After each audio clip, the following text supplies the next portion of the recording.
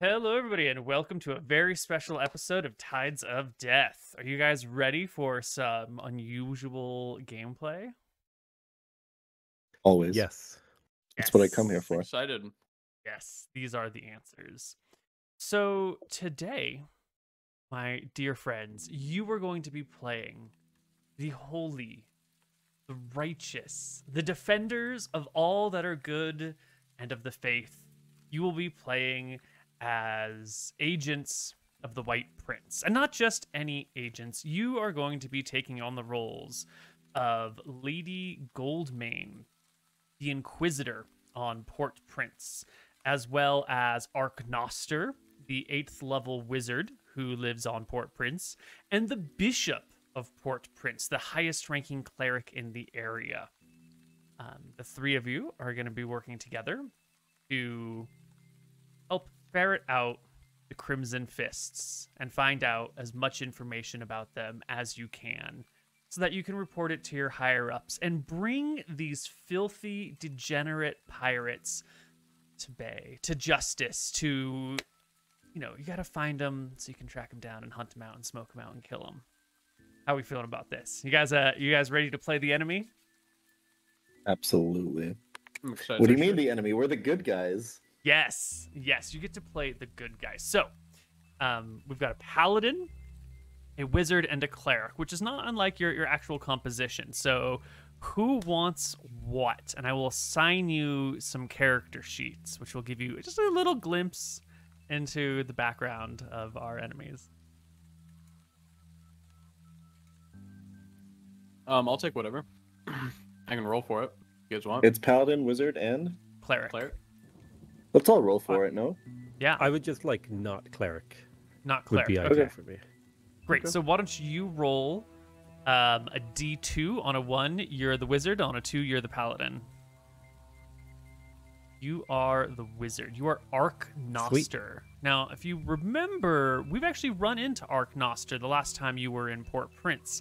Arknoster cast a fear spell on everybody, and everyone was affected except for Archie. And Arknoster then offered you a job because you were able to overcome his fear spell, and then that's how you met those rogues who also saw all that jazz go down. So you are going to be Arknoster right here.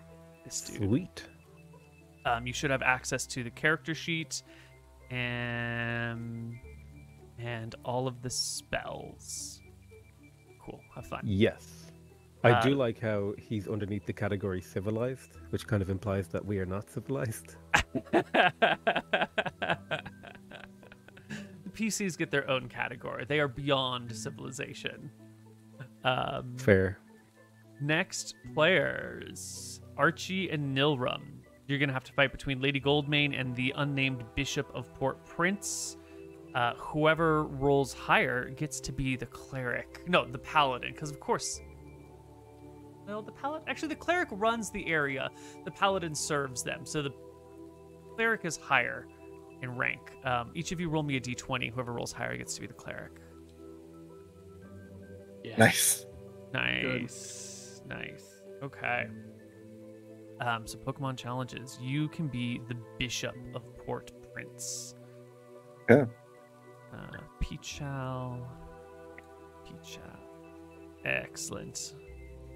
And MrMouton, you get to be Lady Goldmane. I'm a paladin. A paladin, yes. And we'll bring our characters onto screen here. So for all of those following along at home, this right here is Arknoster, the 8th level wizard who serves Port Prince. This over here is Lady Goldmane, the 7th level paladin who serves on Port Prince. And this right here is the so far unnamed Bishop of Port Prince, who sort of runs the town and is the man in charge. But we're gonna need a name for the Bishop of Port Prince. What do you got for us, Pokemon challenges? What is the most important cleric in the Midlands called? Let's go with Hang on 1 second. Cyrus.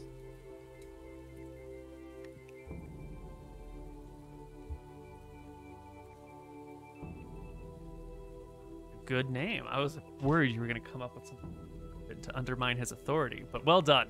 Well done. I was gonna call him Obama. Okay, chill. Well, beloved heroes, you are gathered today in the dungeons beneath Port Prince because an interesting person has come across your path. The paladin, Lady Goldmane, who hangs out in the harbor, checking boats in and out, gazing upon people, trying to decide who is fair and just, who is here for good, who is here for ill, are there any magic users or anything like that. You have noticed someone that really shouldn't be doing the things that they're doing. Now, a paladin has many abilities, and we've never really talked about them. The first is that a paladin can detect the presence of evil intent up to 60 feet away by concentrating on locating evil in a particular direction. Additionally, you're immune to all forms of disease. You can heal 2 HP per level once per day just by touching someone. You can cure diseases at will. You're surrounded by an aura of protection that's 10-foot radius. All evil creatures are -1 to hit against you or against anyone in that area. You can turn undead, and you're not quite high enough level to cast priest spells, but you also get a +2 to all your saving throws. Additionally, Lady Goldmane, you have some magic gear. You've got your Helm of Seeing, which allows you to see who's a wizard, who's a caster, where magic exists. You've got a Ring of Protection +3 and a Ring of Free Action on, but these will all get negated as soon as you bring your squire brings you your anti-magic shield. Also, it'll negate your +3 longsword, but you don't really care at the point when you've got the anti-magic shield. That's, in case you're fighting a real wizard or something like that. Yeah. Our cleric has a medallion of ESP, which just allows you to sort of focus and read people's surface thoughts, very mild surface thoughts, at will. So, Lady Goldmane, you're on the docks. You see a ship come up. You start looking at these people. They seem fine, but there's something off about one of the folks there. So you grab one of your lackey clerics, one of the lower ranking clerics that are around, and you get them to sort of probe the area. Maybe one of the lower ranking wizards casts ESP, and they read the surface thoughts of the captain who's coming off the ship. And to you, she just looks nervous. You've got 18 charisma, Lady Goldmane. You can read people's faces, and this person seemed uncomfortably nervous entering Port Prince. So of course you get your cleric and your wizard to just do a little mind reading just to see what's up, and they report back that she's been thinking, sort of like, you can't not think about the elephant in the room, but she's thinking about, oh my God, I hope I don't get caught here. So you have caught her. She's clearly suspect. Someone thinking, I don't want to get caught. Don't let me get caught. Oh my God, stop thinking about this. Think about anything else. Coins, lots of coins. I love money. And that's the reading that your people bring back to you. You've now arrested this person and brought her down to the dungeons and collected the other 2 important people in the area to talk about what you're going to do with this person who's clearly suspect, who's clearly trying to hide something from you. And so we'll start the game with the 3 of you hanging out, above the dungeons in that, the area where all the guards hang out. All the dungeons are below them while they watch it. There's a couple other soldiers here who are standing to stiff attention and trying not to pay too much attention while listening for orders. And, well, you've brought everybody here, Lady Goldmane. How would you like to start this off? Can paladins talk to their gods at will or no? No, you can't just have a conversation. That sort of stuff is limited to 20th level clerics. Got it.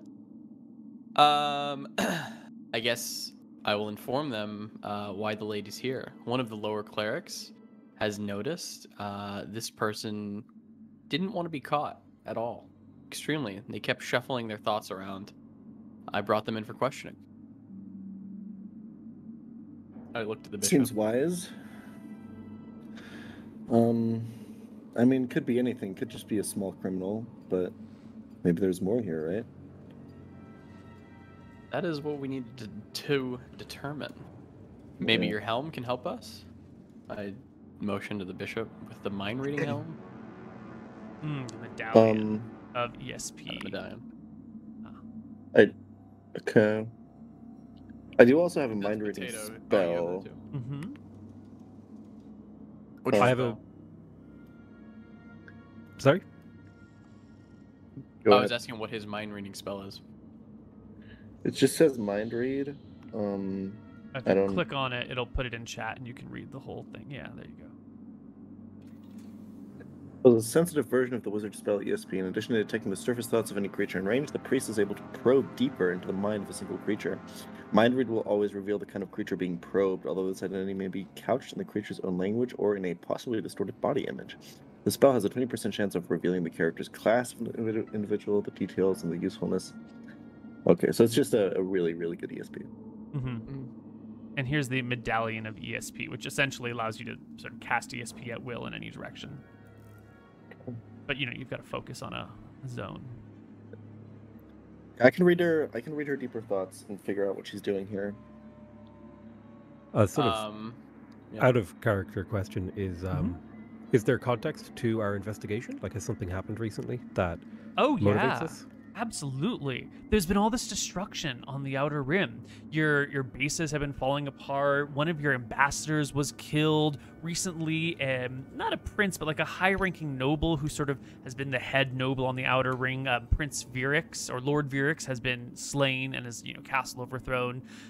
Cities have stopped paying taxes, and the White Prince has called back all the clerics and all the soldiers for the yearly sort of ceremonies and festivals that happen in the beginning of winter, where all the high-ranking people come back, exchange information, talk about what's going on in the kingdom, yada yada yada. And now that the festival is over, everyone's on high alert because these Crimson Fists have been fucking everything up. They've essentially ruined the Outer Ring, and now it's time to reconquer them. And that there's a couple of ships being sent out.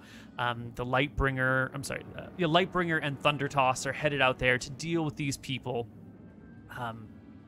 This person's super fucking sketchy, and the Crimson Fists have been fucking up the world. They've really been throwing a wrench in all of the nice civil society that you've had going for decades.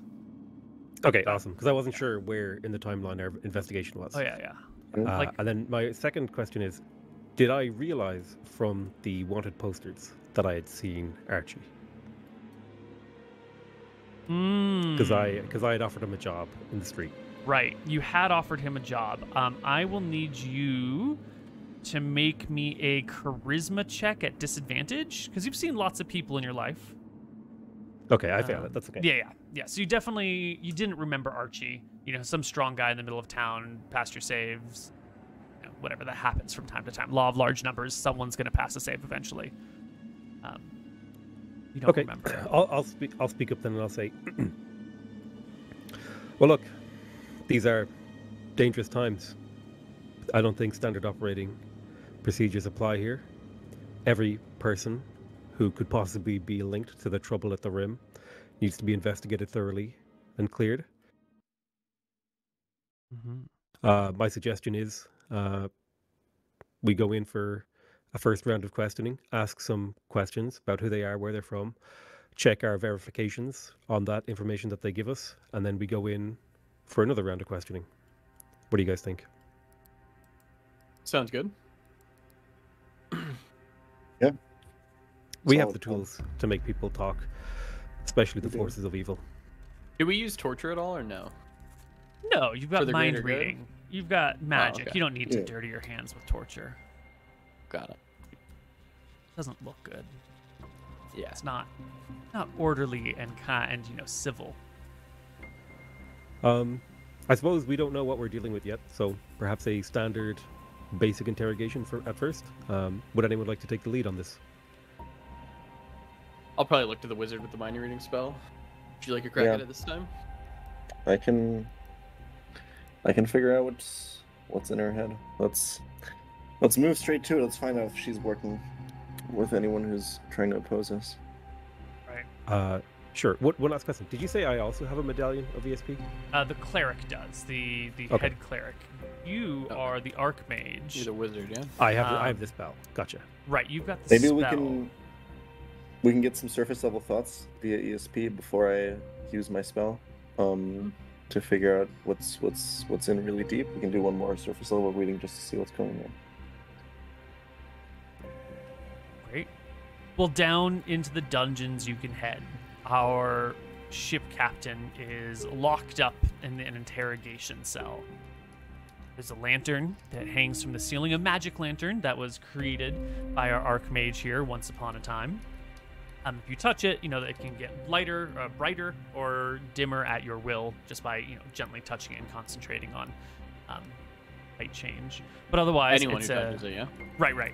But otherwise, it's just a 10 by 10 cell with a wooden table in the middle of it, a little bolt, like a rounded bolt thing in the center where some chains have gone through to some manacles on either side of the ship captain's hands. She's got her clothes on, but all of her gear has been taken and she's been searched by the guards who do their due diligence. They've checked in all of her equipment into a particular box upstairs, logged it all with descriptions, date and time of when it was found, who it belongs to, following all the procedures to the T. If she's innocent, she needs to get her stuff back and be treated fairly, right? We're not here to harass the good people of the Dardannes. And you find her here. She looks up at you a little bit scared, a little bit I'll spooked. dim the light. It's a little bit darker. Excuse me, I'm so sorry. There must have been some mistake. I'm a loyal citizen. I have worked with soldiers of the White Prince before.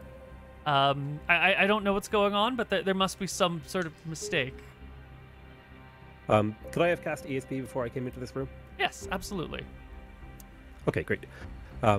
Say, I'm sure if you're an innocent, loyal subject of the White Prince, then you have nothing to fear. We're here just to question you. Great. It's a randomized screening, of course. You know, of course, all the danger and violence that's broken out in the Rim. Don't I know it? I've been sailing out on the Outer Rim trying to do some trading, and oh my, it's been hard. Do I get a... Don't you worry at all, man. It's all gonna be good. It's just a standard check, and you'll be out of here in no time. Has her information already been taken and written down somewhere that I can pick up and review? Absolutely. There's a chart right there on the table for it. Yeah, I'll pick it up and I'll kind of pick it up and I'll gently flip through it, and then I'll make curious musing noises okay. As What's I her read name? it. This is Ajora. She is the captain of a merchant ship based out of the Outer Rim. Not good. Yep, I'll start rattling off information and I'm confirming it with her. I'll be like, you are Ajora? Blah, blah, blah. This is your profession. Uh-huh. Yes, it is. I am. You're from the Outer Rim? I am. My ship is based out of the Mon Cher island chain. So far, I'll think these are back to all my sort of notes. true. Has the Mon Cher island chain been fucked with by the Crimson Fist at this time? There was a small detachment that went missing at some point. It's hard to tell if that's the Crimson Fists or if it's local trouble. Sometimes you got to put down folks, and sometimes boats just sink out on the sea, So there was a group. They hopped on a boat. They were never seen again. But it is next to the Crop Strait, yeah? Where we have clear Crimson Fist sighting. there were a whole bunch of goblins that took over that place, and the Crimson Fists were definitely there. Okay. I'll keep that in my mind. Yeah. In your ESP, PotatoMcWhiskey is very much sort of oh my god, they think I've done something wrong. Oh no. Oh my god, I'm in so much trouble. What's going on? I'll continue to read the chart. Oh, go ahead. Is she sitting on something? How is she positioned right now? She's on a chair, a wooden chair. Okay. I'll kneel down next to her and put my hand on her and be like, "It's all good. You're not nervous, are you? It's just a routine check. You're gonna be out of here in no time. Don't worry. You have nothing to fear. Okay.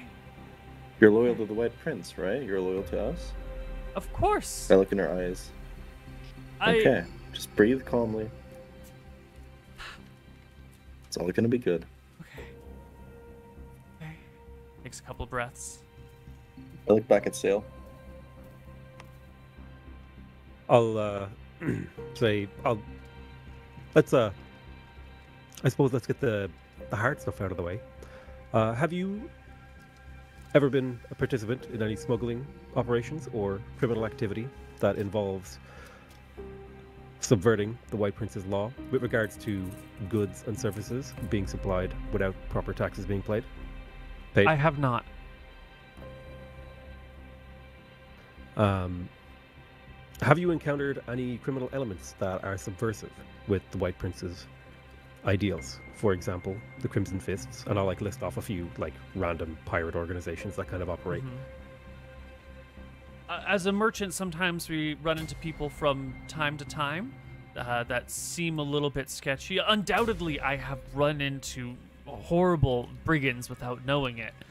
The Outer Rim is filled with treachery, but I would never knowingly associate with any of those people. I'll make a tutting noise and then start writing something on my notes. What cargo did you bring into Port Prince today? Today we're bringing in worked wooden goods from Colrogia and Port okay. Augustus. Just keep calm. You know, it'll happen sometimes to some people that you get in with the wrong crowd, you talk to the wrong people, you get caught up in something. Did something like that happen to you? No, never. Absolutely not. Sometimes it's not even our fault. We just, you look back and suddenly you realize you've been associating with some strange people, wrapped up in some strange things, and you haven't really been thinking about it. It can really happen to anyone. He looks at the bishop of Port Prince, and back over to the paladin, and back over to the archmage. I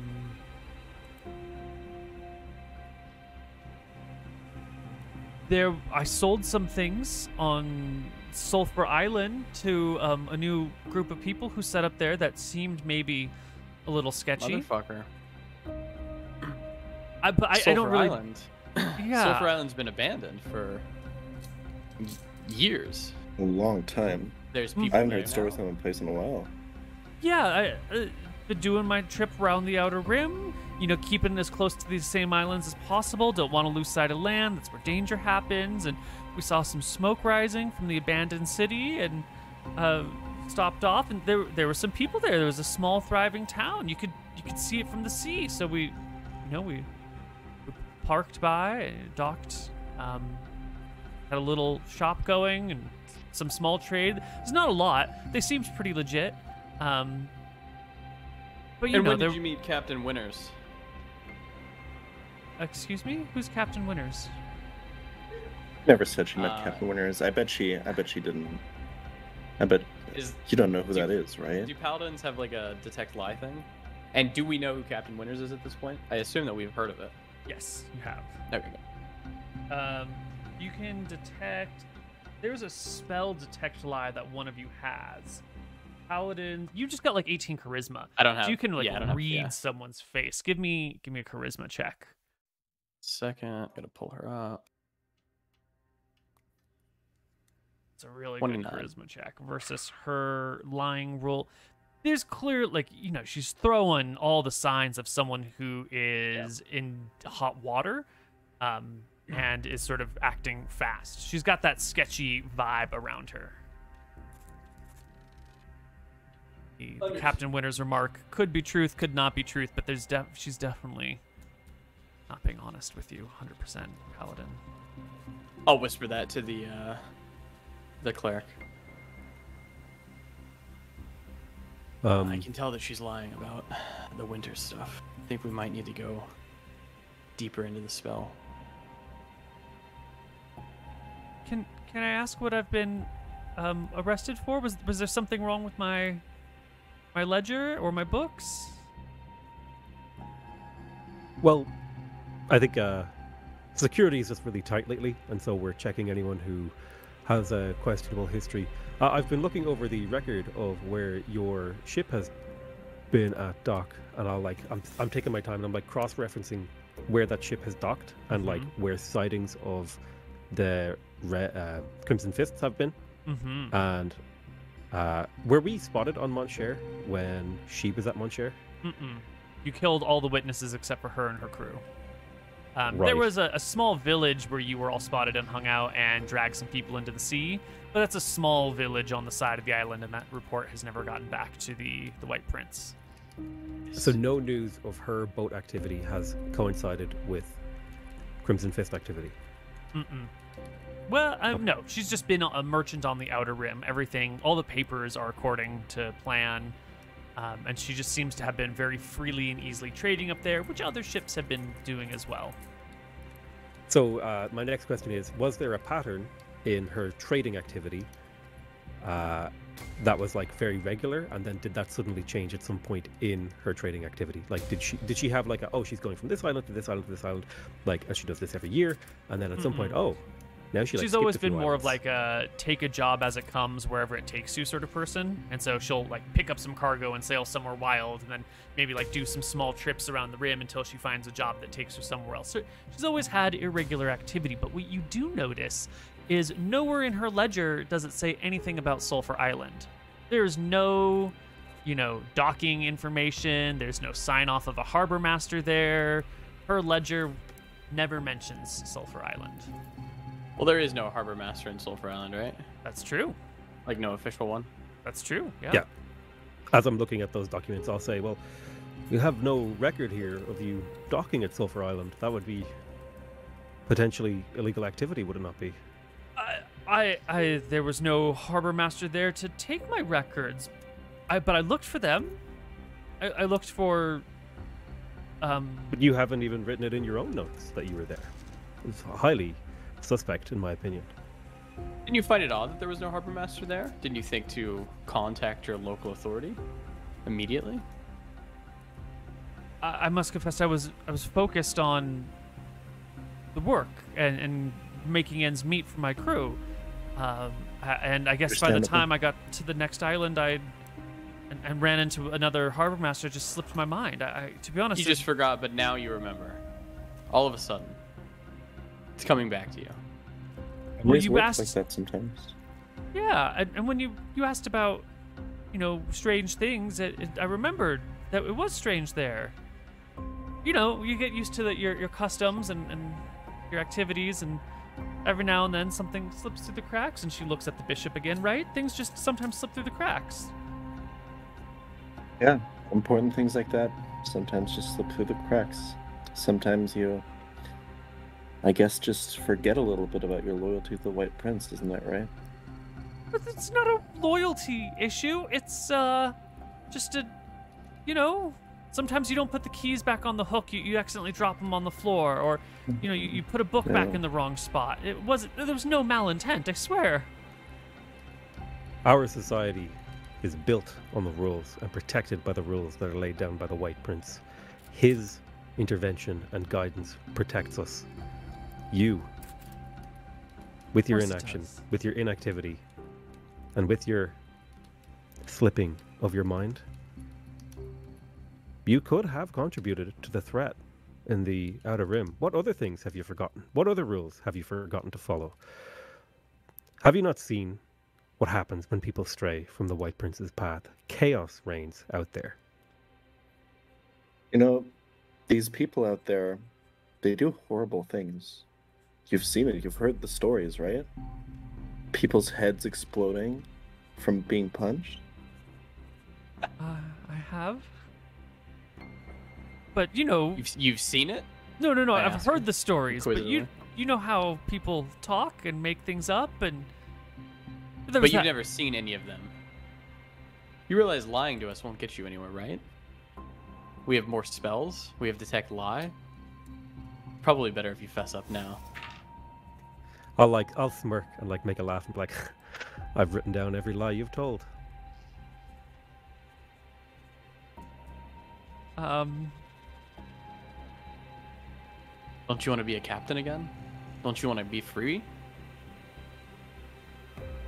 Sure, she does. How about we redo this conversation? Where did you meet John Winters? The first time.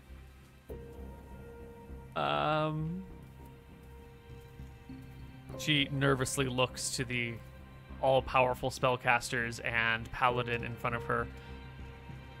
She sees the Archmage sort of closing his eyes momentarily as he concentrates on the ESP spell that searches her mind.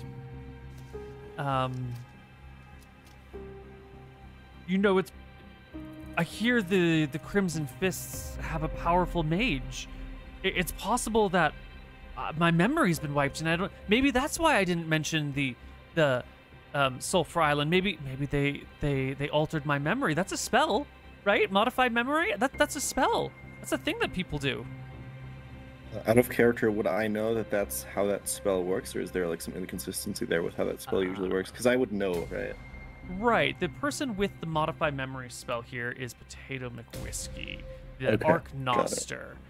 However, wait, that's not true. I think I just lied to you. I think you have the modified memory spell. Let me double check. Okay, yeah. Yes, you have Yeah, I modified do. memory. In fact, it's even memorized right now. So you know Nice. that you can eliminate all memory of the event the subject has actually experienced, or you can allow them to recall an event in detail. You can change the events, or you can implant a memory that never happened. So yeah, that's sort of following. There's a duration and a limit on these things, but generally speaking, yeah, that could be true. If someone had a modified memory, could I see that with Detect Magic? No, it's not going to show up with a detect magic spell. Sort of out of character question, could you use modify memory to make someone remember that they confessed and then they just continue confessing because they act in that framework? So for example, if Archie used modify, would that be equivalent to torture, where you've essentially extracted information that may or may not be true? You didn't hurt them, right? Torture is about causing suffering, right? Well, he's saying Right, like but- torture will cause answers, but sometimes it's like just not true Oh, I answers, see what you're right? saying. Yes. So let's see. Modify memory. Oh, dude, what if you like modified memoried her to give her memories of like killing her family, and then you could be like, "Hey, we can get you out of this. It's okay." Eliminate all memory of an event the subject's actually experienced. Allow the subject to recall with perfect clarity. No. Change the details of an event the subject has actually experienced. Casting the spell takes a round. If they fail a saving throw, you can proceed with the spell by spending up to 5 minutes visualizing the memory he wishes to modify in the subject. Caster's concentration is disturbed, the spell is lost. Modified memory will not necessarily affect the subject's actions, particularly if they contradict his natural inclinations.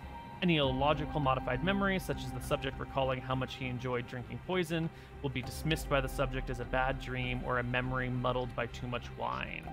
More useful applications include implanting memories of a friendly encounter with the caster, changing the details of orders given to the subject by a superior, or causing the subject to forget the caster cheated him in a game of cards. So it's going to be pretty subjective based on how you want to do it.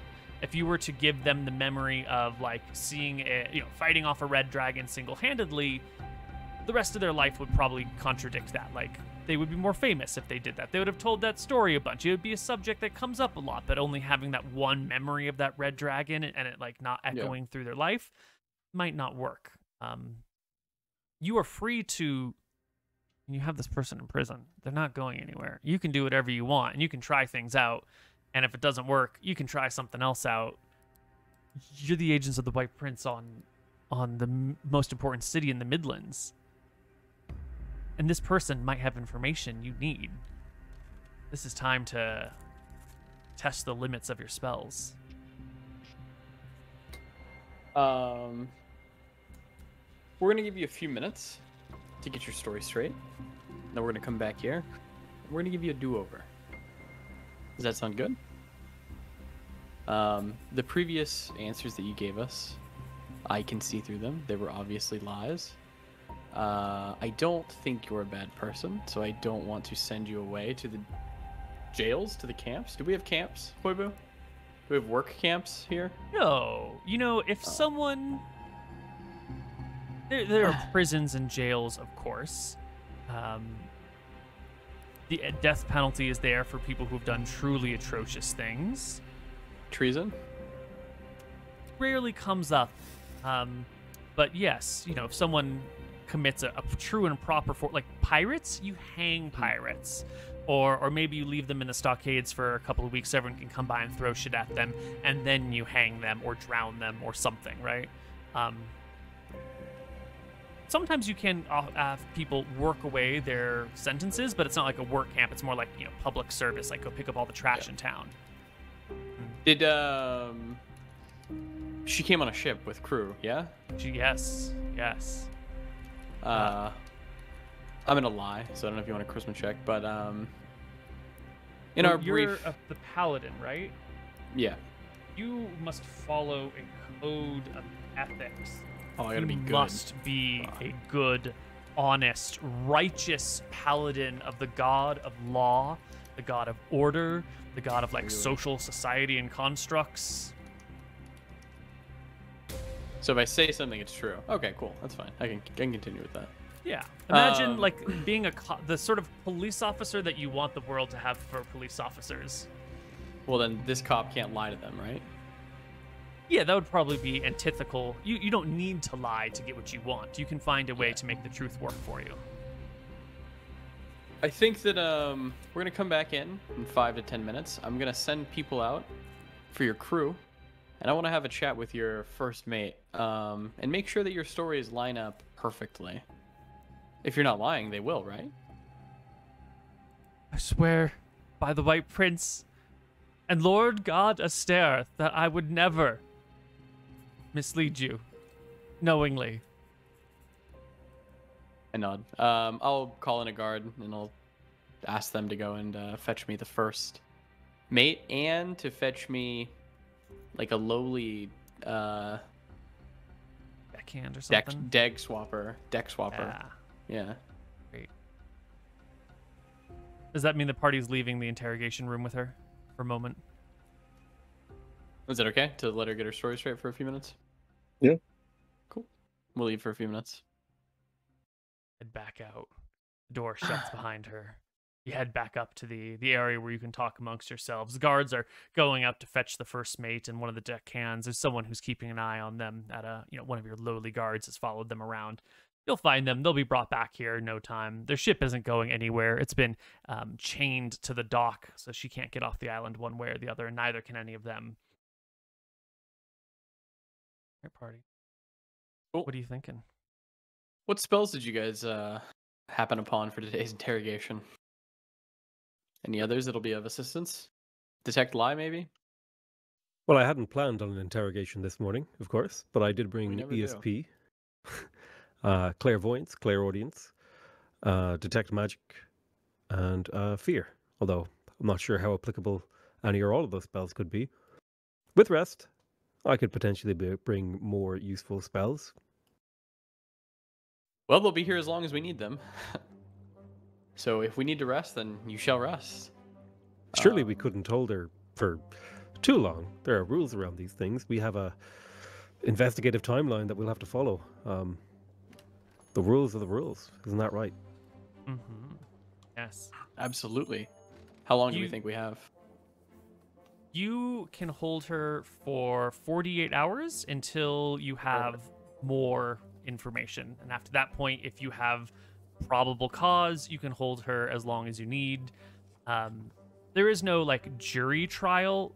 The clerics decide what is right and what is wrong. So if you think that she has committed some crime, you are free to essentially convict her on the spot of such a thing, because you're the bishop. You are the highest authority in the Midlands and actually on the Outer Rim. There's only one. There's one bishop on each of the 5 islands in the center ring. One bishop for the White Prince as like his right-hand man, and you are the bishop for the Midlands and the Outer Ring together. You are an important person in society. You have the judge, jury, and executioner role if you want to hold it. Yeah. So there's no like real court system. It's just kind of whatever the person wants. Yeah, well, yeah. It's whoever has But the authority. bishops are meant to be good and whatnot. Yeah. And sort Makes of, sense. nobles also have the same authority. If a noble thinks that you've done something, a noble of appropriate rank, they can, just sentence you to jail. We don't have trials in the way that we do in the modern world. There's no organization for that. You just someone in charge who does the right thing, and they have the authority to do whatever you want. And my assumption is then like an appeals process would be based on how powerful the person that has been captured. Yes. So like, if you're imprisoning a peasant, who the fuck cares? But if you imprison like a noble who has a father who's powerful, he's going to be like, you need to like show proof about my son. I'm going to go to my own people. Yeah, okay. Yeah. Right. Exactly. Okay, we'll bring the deck swabber and the first mate. Yeah. They come on by. They get dragged in by one of your guards who snaps you a stiff salute and says, All praise the White Prince. We found these ruffians in a tavern, drinking away their troubles. First mate here, and he roughly brings in the first mate. Hasn't said a lick since we've arrested him. And he grabbed, someone else grabs a deck swabber. When he like roughly pushes the first mate, like I'll grab him and I'll like set him straight and like make sure their shoulders are good. Now, guard, we don't treat our prisoners like savages. Am I understood? Yes, my lord. I apologize. And he looks to the prisoner. I apologize for treating you roughly. It's not the way of the right prince. I shall go self-flagellate immediately. Yes. Please. Steps back out and grabs the thing and starts whipping himself on the back a few times. 10 times for the crime of being too rough. Proceeds with his day. Good. Oh, dearie.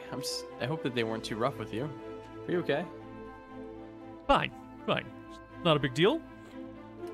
Good. We just had a few questions for you. Your captain called you as a character witness, and we just wanted to make sure that you're... Wait, I can't lie. We just had a few questions for you. We wanted to make sure that your story lines up with what your captain's saying. Everything should be fine, and you should be free to go in more than 5 minutes. No more. Captain Ajor okay? Oh, absolutely. Your captain will be unharmed. Okay. You want to get to it? Of course. I'll point to a room and motion them to follow. Now, are you bringing them all the way down to the dungeons, or are you like staying up in the like upper offices area? The upper offices is fine, but if anyone else has any other thing, then... What do you guys think? Upper offices, or you want to go to the dungeons? Upper offices feels more comfortable and as if they are not in any trouble yet. And so they may be more willing to like, oh, we're not on our guard here. They're just like checking up on us. Yeah. Great. Yeah, you bring I'll them have just the into... deckhand brought. I'll whisper to guard. Bring the deckhand to the lower levels. Guard nods. Holds the deckhand until you are out of sight, and then we'll take them down to the lower levels. You can interrogate the first mate over here in the offices. It's a nice day in the Midlands. The sun is shining. It's winter, but it's still nice and warm out, There's a windows propped open in this room, allowing a breeze through from the outside. You can hear the sounds of town beyond. The first mate doesn't seem too concerned, but then realizing that that's actually the Inquisitor who's no longer at the docks and is here in this room with me. And that looks like some wizard, but I don't recognize their face of them. And that person's got the hat of a bishop, so they're definitely important. Begins to sort of like a little more serious as they realize the situation before them. The person you're interrogating, the first mate, is like a broad shoulders, strapping young man with like tight muscles and just a very loose tank top style shirt and some loose pants on with sandals. A couple of bronze bracers on the sides, to show off some wealth and power and look kind of tough and be fashionable. A bronze necklace, but otherwise fairly modest in means. How can I help you? Got a few questions for you. How long have you been with Sorry, what is your ship's name? Captain Ajora? What do you call your ship? We call it the... Is it the Forbidden Fruit? It was something like that. The Forbidden Fruit is the one that you guys captured. I actually can't find the name of her ship. I've been looking for it while you've been talking. I don't think we ever named it. No, we must have. Must have. It had a name. I have she had Scarlet, Miley, and Emma on her crew. I don't remember. I didn't write down her name, the name of her boat. I have the Merchant Ajora on my Mhm. shitty notes. The Golden Light is Brophy's ship. And then I don't have the Forbidden Fruit anymore. But, yeah. If you can't find it, it's fine. My notes just keep referring it to as her ship. That makes sense. We're going to name it then. It's going to be called the Apogea. The Apogea. Yeah. How long have you been a member of the Apogea? Ooh, 6 years now is when I signed up. You sign up as a deckhand or first mate? How did you get on? Well, I was a deckhand and a able-bodied seaman on another ship for a while. But eventually, you know, social situations, that the ship wasn't heading in the same direction that I wanted. So I retired from that one and did a little bit of dock work for a bit. Bumped into Captain Ajora and, you know, chatted, hit it off. We seemed to have the same mind about how to go about things, how to, you know, what sort of jobs we wanted, the lifestyle that we wanted to lead. She had a ship, was looking for a new first mate and some extra crew. So I joined on up. Been a loyal member of the Apogea and the Dardennes ever since. Honorable. Understand. I'm sure Captain Ajora would speak highly of you. I Do you certainly think? hope so. I think I've What has been your main trade on the Ajora? What do you guys sell usually? Well, we mostly haul cargo from one place to the other. Occasionally, if we find a good deal, and Captain Jorah has the free money, she'll personally purchase supplies, you know, things, and see if she can't sell them at a higher markup somewhere else. But mostly we do cargo and transport, a lot less risk. We are bonded with the Outer Rim Insurance Agency. So you know that we'll always pay our debts, and if you know, we're not going to take anything or disappear with any of it. And I think the bonds are all up to date, and I think all the finances have been taken care of. Well, isn't that wonderful? Captain Ajora was saying something about the Monshare region. Would you please explain that voyage? She was Monshare? informing us. Correct. She was Right. informing us about what happened at Monshare, and I wanted to get another opinion. Well, we've passed through Monshare a few times. I'm One of the talking about time, the visit. well, there was one time. I'll pull out like a notebook and like scribble with like a quill and pen. What did Captain Wait. Jorah say happened? Are there rights that we need to inform people of here, or no? No. Captain Ajora gave us a story. However, we're cross-referencing to make sure that you both give the same story. You understand how these investigations work, right? I'll kind of kick it back in the chair. You know, we hear a lot of stories here. A lot of things happen. And her story just happened to be so unbelievable to me that I just needed to make sure that another crew member could vouch. We need to get to it right away if it's true. I don't know what you're talking about. To be honest, I wouldn't normally say this in front of a bishop or a paladin, but you know, sailors, some of us have a bit of a drinking problem. There's a really good winemaker in Monshare. Every time we go through, the first thing I do is hit the bottles. Everything around Monshare is always a little blurry because I'm a sinner and I spend too much time with the bottle, and it's all just sort of fuzzy. I see. Astaire punished me for my lack of self-control. So you don't remember what happened on Monshare at all? We picked You up know the some penalty cargo. for lying to a cleric to a wizard to a paladin of. I don't remember. Okay, well then you must remember what happened on Sulphur Island. What the cargo was? We've been to Sulphur Island, but just moving boxes, right? I don't know what's in the boxes. It's easier that way, to just move things rather than buy and sell things.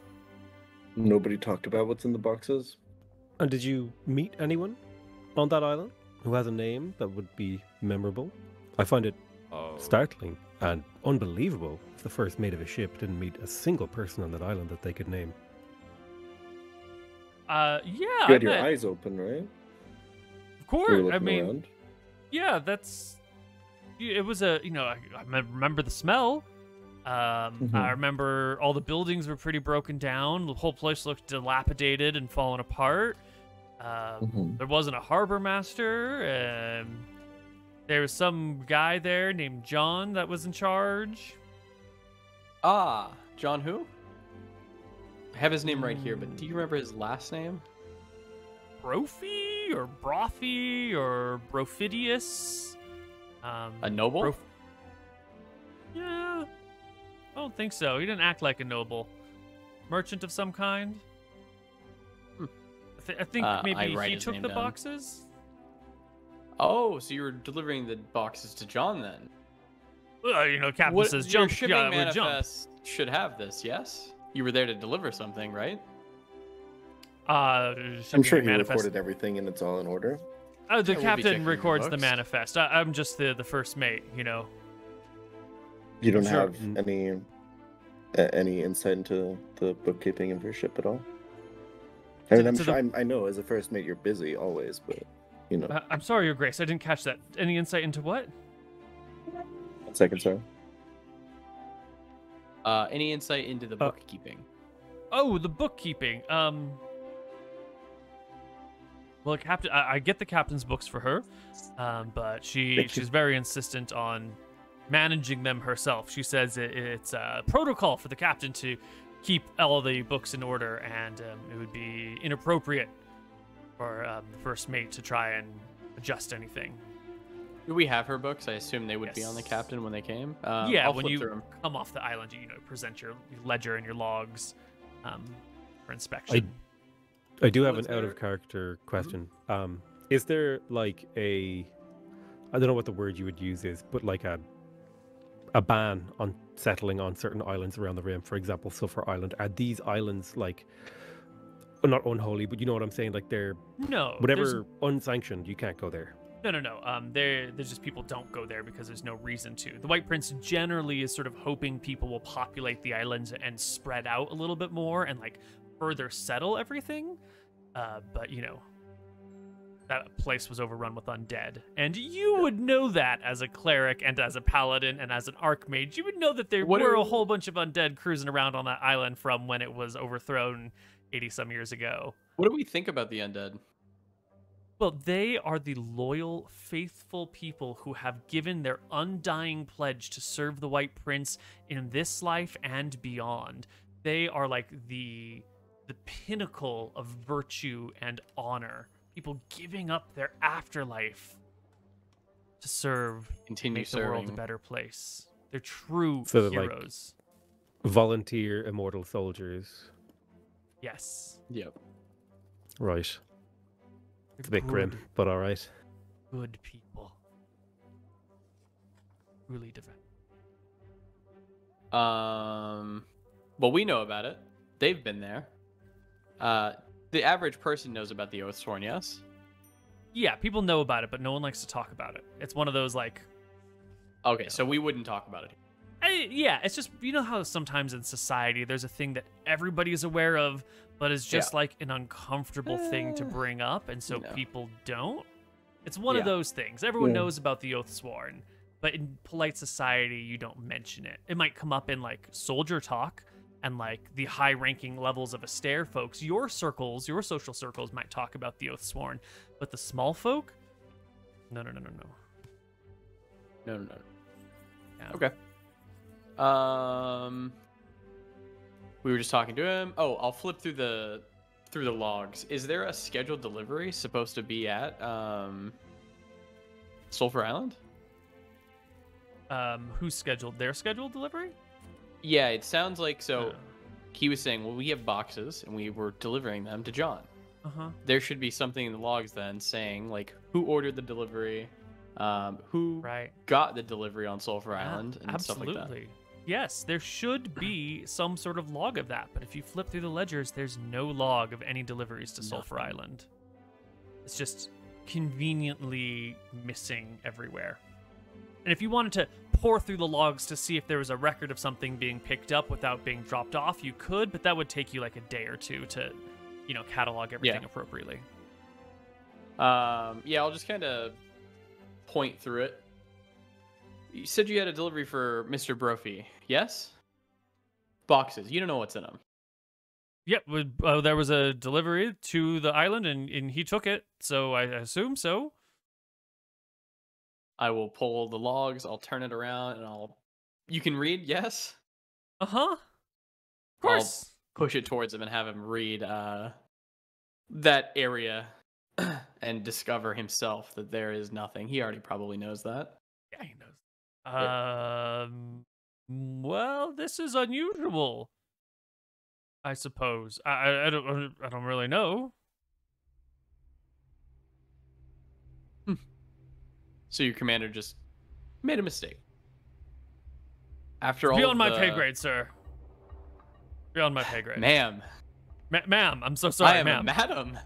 Madam, Lady Goldman, I'm so sorry, ma'am. Oh my god, I am offended. I thought office. I didn't know. Goodness. Okay. Well, you've been most unhelpful. I think that we're gonna need to take this. Well, do either of you have any questions? I'll look to my colleagues. I'll think for a moment, and I'll kind of like stroke my chin, say, "No, I believe the questions I have already been answered by his silence." Over his heart, all hail the White Prince. Does he look scared?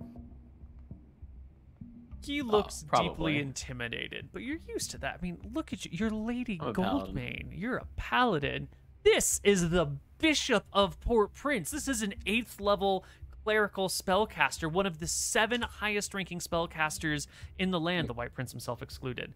And over here is the Archmage himself, the most important wizard here. Big area. How could you not be intimidated in your presence? I think we're gonna take you down to the to the dungeons to await our investigation.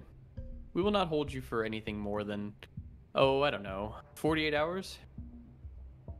As His Highness wills it. He does. Yes, and if you're a loyal servant of the White Prince, we do apologize for the inconvenience. I understand. Yeah. There are dangerous things that need to be taken care of. Anything I can do to help would be my honor. Understood. I will just take him off at that point. Yep. Yeah, down he goes. And I think this is a spot for our first break. When we come back on the other side, our party will see what's up with these characters. See you soon.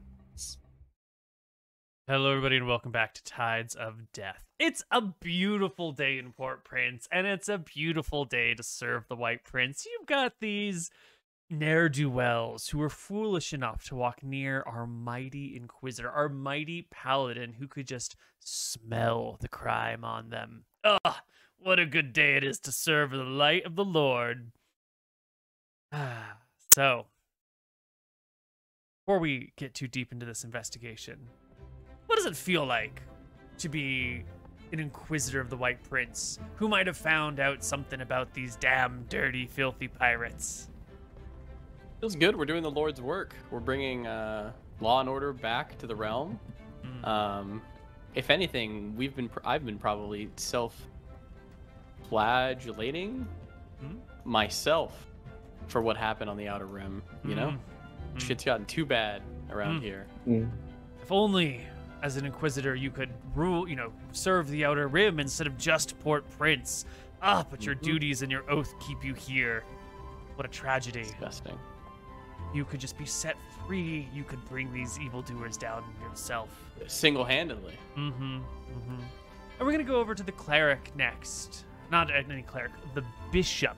8th level cleric of Astaire, empowered with all sorts of spells.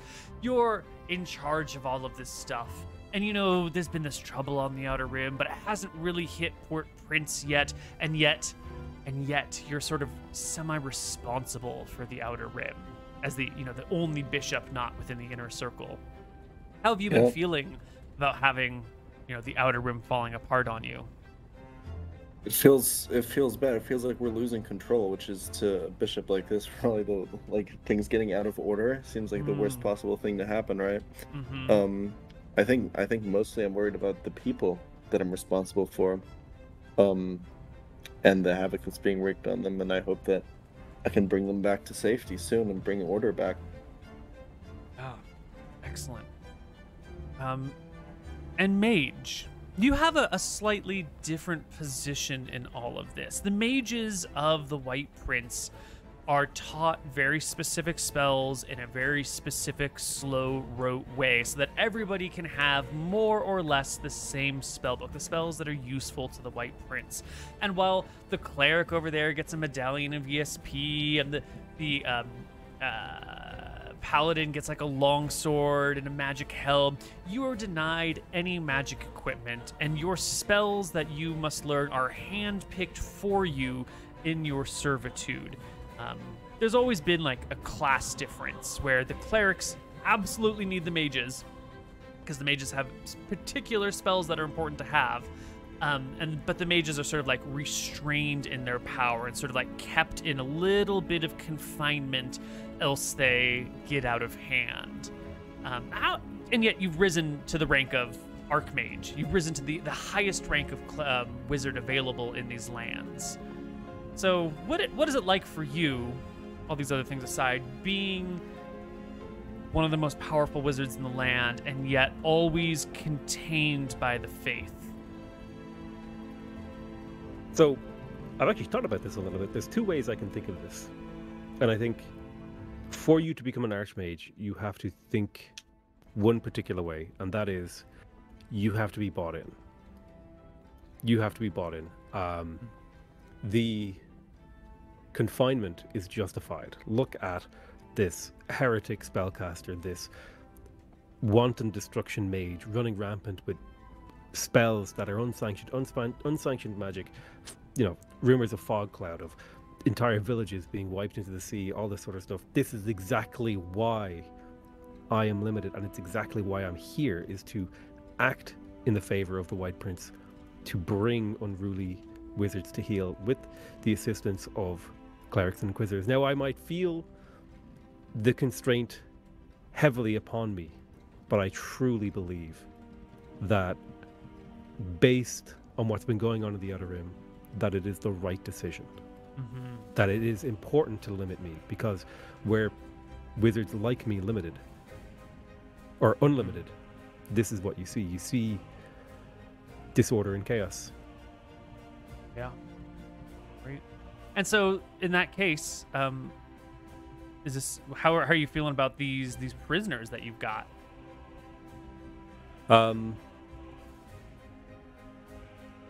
Right now, I'm not particularly feeling like there's much deeper to this. I'm just pressing and trying and putting the pressure on, but I don't think I particularly have an inclination that they are caught up in anything bigger. There's nothing. Okay. They're probably smugglers. Their stories kind of line up, but they're not a big deal. Gotcha. They're probably worth arresting and figuring out, and maybe they'll have a bit of information on some pirates that are operating, or a smuggling town, or whatever. But yeah. Gotcha. Great. Well, let's come back into game then, as you've got this situation. So explain what's going on next, and then we'll get to it. I have our plan was to get the first mate and Ajora into the same room, and then I would use clairaudience to listen to any potential conversation that they would have. However, I do have a couple of questions. First one is, how many resources would I be given as an archwizard, like discretionary spending? Because like clairaudience is like 100 gold spell, so like how much of a budget do I have? And then how more willing would I be to spend that budget in the light of this crisis? Right. So you have a very large budget to do these things. Clairaudience is an expensive spell, and it takes a lot of gold that has to be wound into this perfect code and all that jazz. So it's not a spell that you're likely to use unless you think it is important to further the ends. I guess in this moment, you get to decide whether the Archmage of Port Prince is a quick and easy spender, or if he is more of a diligent man who keeps a tight budget. And that's going to be in your ballpark, but you don't answer to anyone about spending. You can justify any expense anytime you want. You're in charge. And that's how it should be, Koibu. You know, unless the bishop tells you you're spending too much money. Yeah, I think I would have then I think how I would feel is I would have a discussion with the bishop about how we would want to proceed, which magical spells we would want to use, and would we like to be cost efficient. Like the Zone of Truth, I think that might be an expensive spell, so perhaps we would be better to attempt clairaudience and save, the coffers of Astaire. There's a limited amount of gold to go around. I'm gonna be honest, I didn't even know they had clairaudience, so I think that the average person wouldn't know. But I have no idea.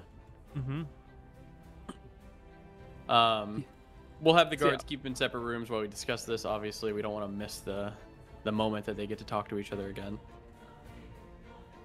Yep, I will. I'll start the conversation off. I'll say, well, they are definitely suspicious, but I am not detecting anything that is sending off, conspiracy alarms or anything worthy of deeper investigation. However, it is probably best that we do get to the bottom of this. So, how do you guys think we should proceed?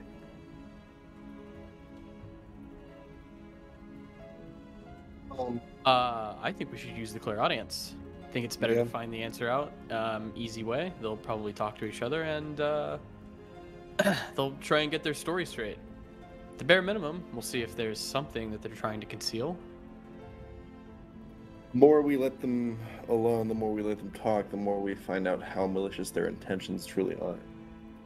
They also think we're probably busy dealing with the deck swabber anyways, so their guards will be down. I nod and stroke my beard, and in this time of crisis, we can never be too careful. Every root must be pulled until the tree is felled. And then I will set up the guards to go do that. I will tell them to put them in the same cell so that they can visit with each other, blah, blah, blah. And then I will prepare the spell clairaudience to listen in on that potential meeting. And I'll try to make it so that the guards kind of go on their lunch break at the same time, so they don't feel like there's anyone outside the cell either listening. Very wise. Like maybe they're given lunch. They're at lunch, right? So they're eating together, and the guards are like in the room, but they're like across rooms, so they can maybe have a whispered conversation. That's kind of the setup I'm looking for. Yeah, gotcha. Very wise. Okay. Well, easy to set up. The guards follow your instructions to the letter. If they don't, there's a spell that one of you has. I do believe it is actually you, called Compulsive Order, Bishop of Astaire. This is perhaps your most fearsome spell of all. This is the spell you can use on agents of the state who maybe aren't holding up their end of the bargain, or maybe are a little bit lax. It's a permanent spell that infuses them with being like OCD orderly, to the point that it will destroy or majorly disturb their life. If they're going to eat food, they have to decide the order in which they eat the food. Maybe hardest to softest, driest to wettest, biggest to smallest. Maybe you go grains, vegetables, meats, some order, but everything must be in a tight order and must be completely defined. So if you're counting coins, you'll pile them all up in stacks of 10 by color and blah, blah, blah, blah, blah, blah, blah. This is your my agents aren't working right and we need them to behave appropriately thing. And it is fearsome indeed. everyone wants to do the right thing, else they be compelled to do it against their will. And so yeah, they follow your orders, and soon the dungeons are quiet. Except for the guards having dinner or lunch or whatever. And I believe that we bring them together and we do clairaudience. Mm-hmm. Yeah. Okay, jails. Castle jails. Yes. So you bring them together, and our wizard will clairaudience in. So you will hear this on your own, Mr. Wizard. Yeah, and it's 8 rounds of listening. So pretty soon, as you clairaudience into it, well, actually, let me rephrase. You know when the guards will go down and move them. You've got 8 minutes that you can listen in. Do you want to listen to the first 8 minutes? Do you want to wait 5 minutes and then listen to the next 8? What's the timing of your spell? Well, I think the basic idea was this is like a lunch, so they're only going to get like 10 minutes to eat. So I might miss like them being brought into the room and then them being taken out. So I might like wait a minute, and then in, like the second I think they're sat down, I'll clairaudience in. Got it. All right. So with the 10-minute lunch, you can listen to the whole thing, essentially. And it goes pretty quickly. Captain Ajora and the first mate. First name for the first mate? I don't think so.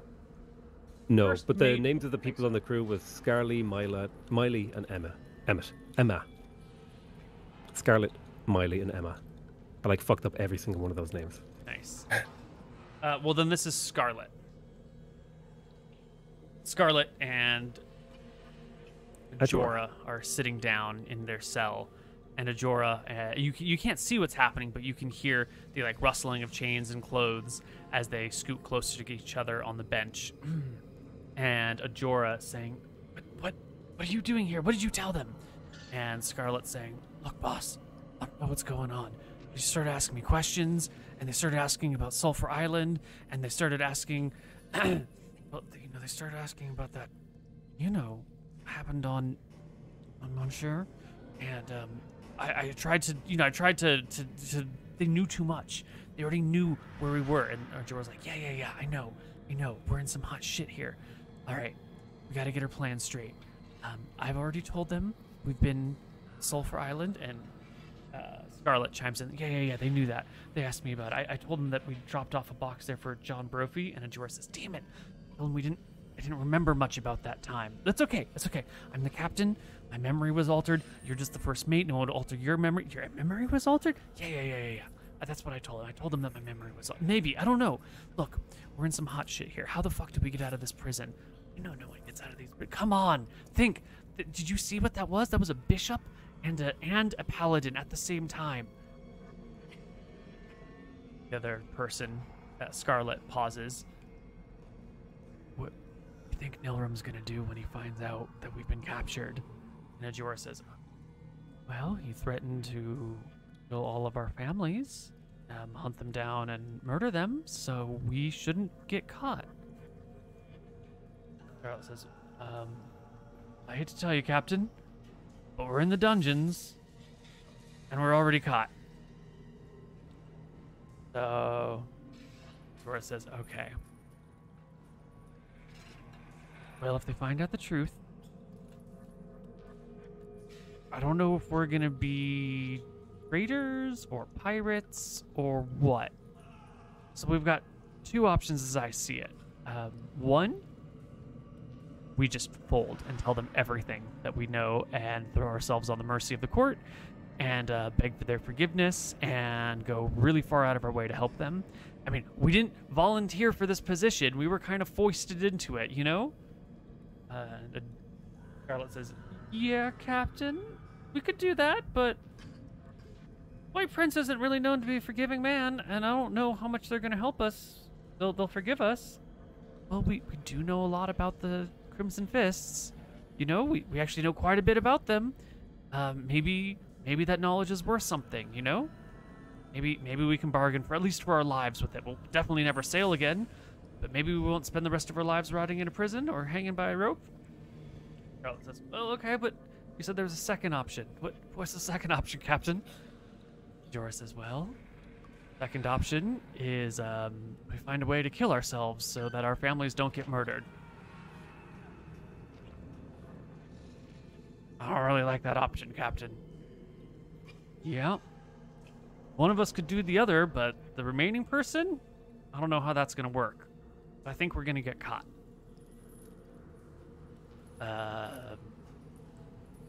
Captain, I don't like this way that this is going. I told you we shouldn't have come to Port Prince. We have to come to Port Prince. Come on. Think of a way to kill me if I kill you first? I don't really feel like killing you, Captain. I think we should just tell him everything. Do you have much family, Scarlet? Once Nilrum finds out that you were working with the White Prince, well, what if we beg to get our families, taken off the Outer Rim first? Maybe that's how we could bargain. We say we know stuff, but we need our families free before we can tell them anything. You're really gonna tell the White Prince you have knowledge about the Crimson Fist, but you have to wait to tell them? How do you think that's gonna go?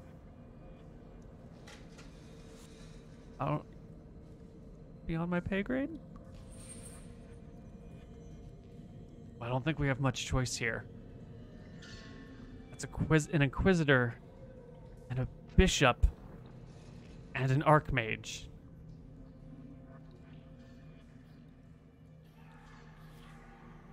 There's a moment of awkward, uncomfortable silence in the jail cells. And eventually, Scarlet speaks up and says, "Captain, I think I got him on the ropes. I think I can do it. You know what? What if we just bite our tongues off then? We can't talk." Maybe. Can't they read minds? Well, yeah, but how much? What if I just keep singing a really annoying song in my head and I never stop and my tongue's cut out? Like, won't that drive them as mad as it'll drive me? Is the wizard informing of us of this? Is it happening or no? Yes, I would almost certainly be relaying. I wouldn't be repeating everything they're saying, but I would be saying sure, but they're talking about biting their tongues off. Yeah. Yes. Okay, then the paladin is going to go down there and probably have a talk with them. Chain them up, make sure they can't hurt themselves, and let them know that the jig is up and we know everything, and we can help them. Okay. You can head down the stairs. They'll hear the jail cells opening, or the cells opening, the boots on the floor. Not slowly. This would be probably quickly. Right.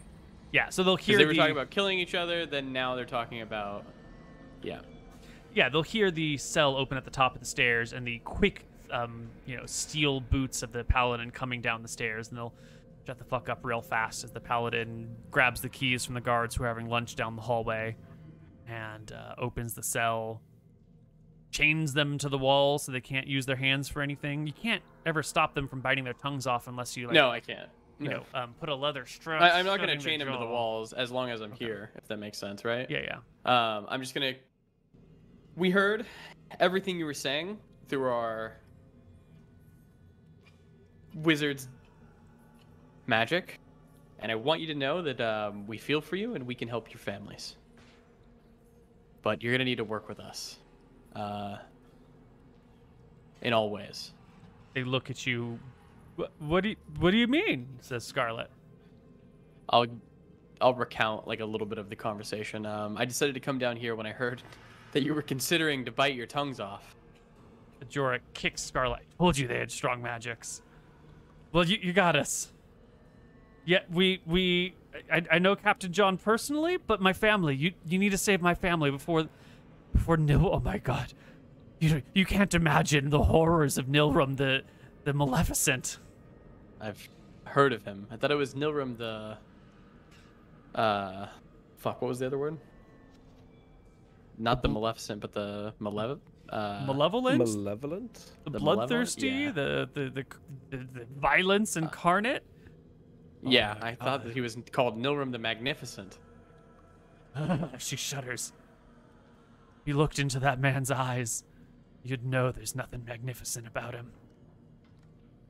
I assume me and Archie, or me and Archie, me and the bishop are in the room.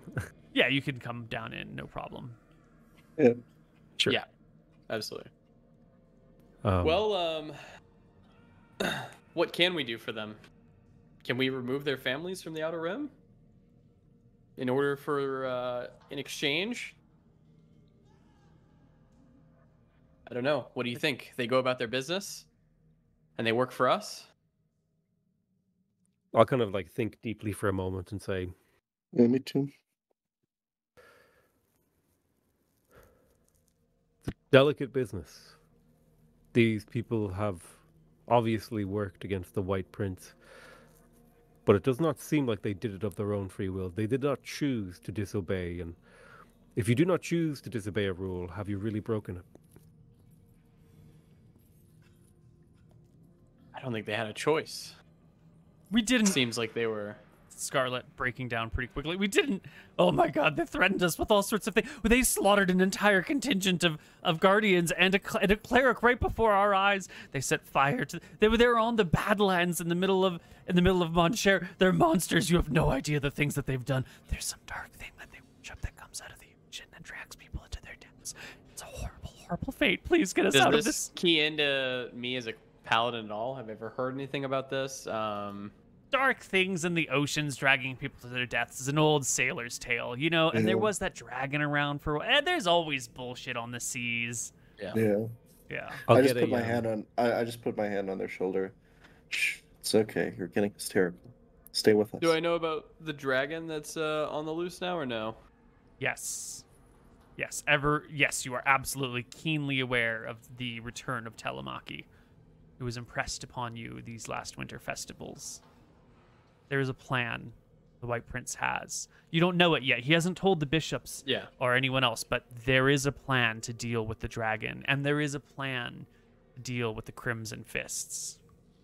You know the Crimson Fist plan, but we'll talk about that later. Unless it's important now. I think it might be important now, depending on how we're going to have these people work for us. Yeah, we're going to take the HMS Lawbringer and the HMS Thundertoss, and one of them's going to park at an island on the Outer Rim, and the other's going to go with the current and search island by island until we find them and kill them. Or, actually arrest them if possible and drag them into prisons. But it'll be great, and they won't be able to escape because we'll have all the islands locked down, and we'll just take our time and go nice and slowly and search each and every island. And it might take, 120 days, might take a year to search the Outer Rim because there's a lot of islands, a lot of places to hide. But there ain't nowhere that they're going to go, and eventually we'll search them all.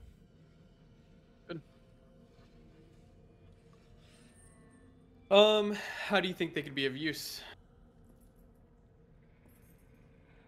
well, I would estimate that the best course of action would be to attempt to bring their families from the Outer Rim into the Central Rim, take their testimony, any information they have on the Crimson Fists and the Dark Heretic, and of course Niram, the Maleficent, whatever they call him. Information is their most useful commodity for us, and in exchange we will protect their families, and if they ever make it back, once their families are safe, their lives will be safe as well. I think I'd have to double check the laws to see what the precedent is here, and I might even have to write to the prince himself or have an audience. But this seems within our power and of a reasonable course of action. I can't get it out of my head what they said about the dark creature that they worship. I mean, I know there's tales about this all over the Ardennes, but did you see their eyes when they said that? They were terrified. Probably talking about the Telemachy who's been released recently. Or some sort of magic. I have a spell. Is this in front of them, or is this to the side, away from them? Well, in front This of is them. away I don't from think them. we moved at all. Oh, okay. So I would not be saying this in front of them. Yeah, okay. So you've stepped away. Cool. Yeah. Sorry. I'll describe the spell that I have, Everard's Black Tentacles, and I'll say they're probably just thinking of some sort of advanced magic. Mm. That makes sense. Mm. Would make sense. Yeah. Yeah. Yeah. Bringing in their family seems like the right course of action here. Should be pretty easy for us. Yeah. The biggest danger. Well, do we just detain them here forever now that we have proof? Do we let them go back out to operate as double agents while we save their families? Or the worry is that I don't know. We know. I don't know do we what the know correct course of action is. Do we know that clerics are looking for Nilrim as well? Mm-mm. No. Okay, hold on. Because Ajora was the person who set him on the way. Yes, there has been an emissary from some people afar. You didn't hear it yourself. It was a footnote in a meeting that there are some clerics who are searching for a man named Nilrim, but you don't have. Yeah, actually, that would be connected.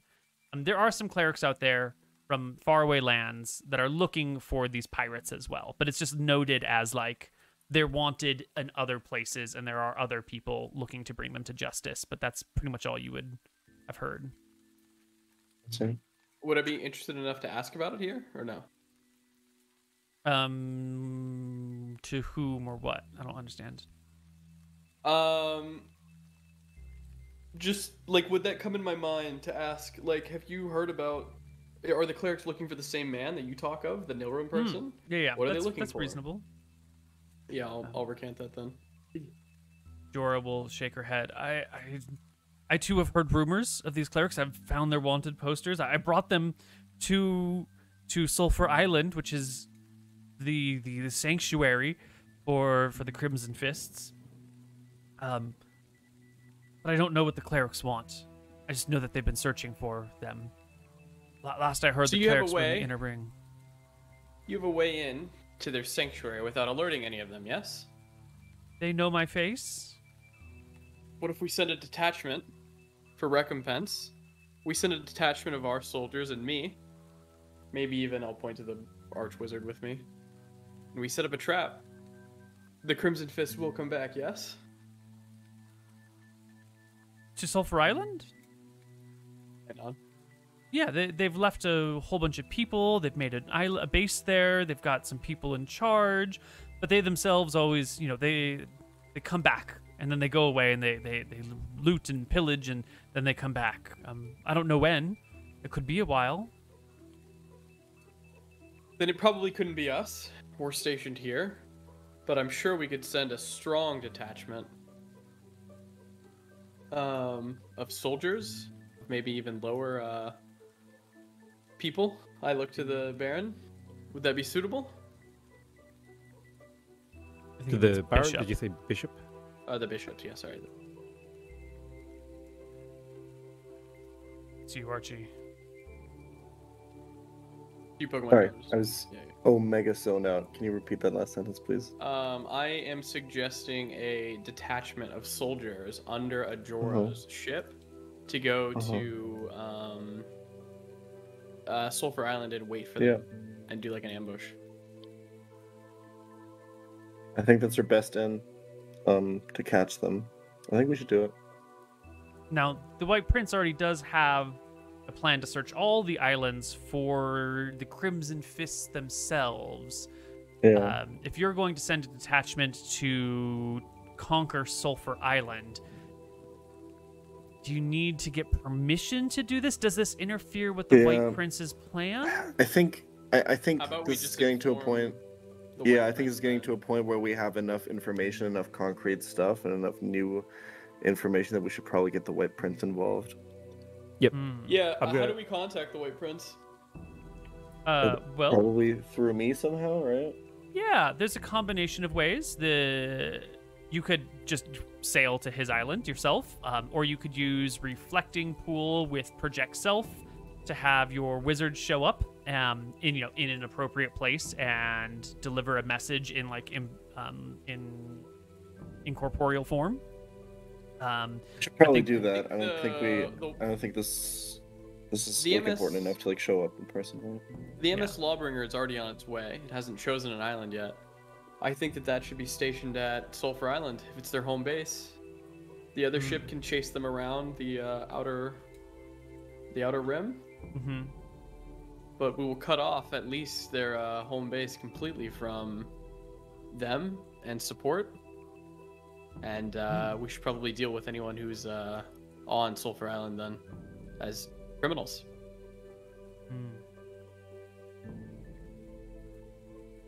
These are all good Of course, ideas. it's up to the White Prince. Yep. So that's your recommendation to the White Prince, is use Sulphur Island as the main staging ground where the Thunder Toss will stay while the Lawbringer searches the rest of the islands one by one. Yeah. And what is to become of these traders, these people who work with pirates, who have, by their own admission, been on their own ship, away from the pirates and out of the threat of danger, and continued to voluntarily work with them the entire time? They could have come and picked up their own families when the pirates weren't around and just sailed them to the Midlands and confessed all their crimes. And they didn't. They chose willingly to hang out on the Outer Rim and profit from the chaos. And yet, it is also they are your most powerful weapon, or your greatest tool, leading you to the Crimson Fists. What is to be done with these unlawful people?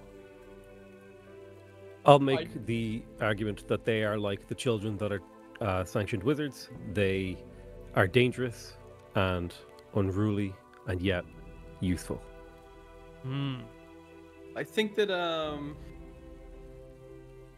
we give them a way to contact us, and we let them go, and they report on all of their dealings with the Crimson Fist from now on, directly to one of us. It'll help us keep tabs. It might even help the Lawbringer find them in the coming weeks, months.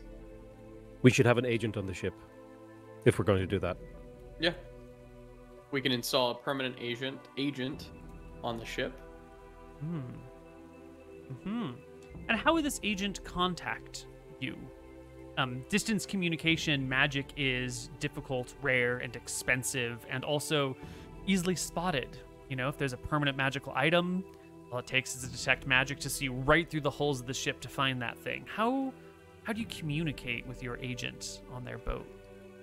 I suppose it would depend upon how developed the White Prince's spying operations are.